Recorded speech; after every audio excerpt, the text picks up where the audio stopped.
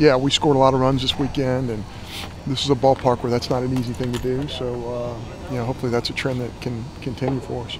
Wes got hit in the knee with a pitch yesterday,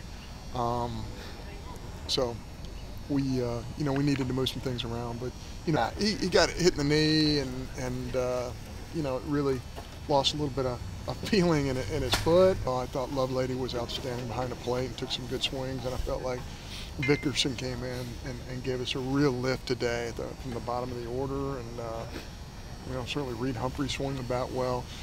You can't say enough about what Seth Heck is doing for us. So yeah, Vance has been outstanding in the fall and in the early part of the spring. He's been really good. So we knew that he was going to be really important to us. We really felt like he was more of an end of the game guy, but we had to use him earlier than we wanted to today. So his role might evolve just because we know he's that good, and he can throw 3 different pitches in the strike zone, and he's highly competitive. So yeah, he really came into the game today. Probably the most valuable player of this game, just putting up a ton of zeros when we really needed it. Because he's really in a nice rhythm right now.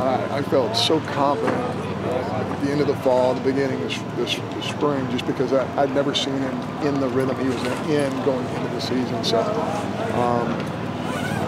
I feel like if guys are on base, I think there's no doubt he's going to have a great year if guys can get on in front of him.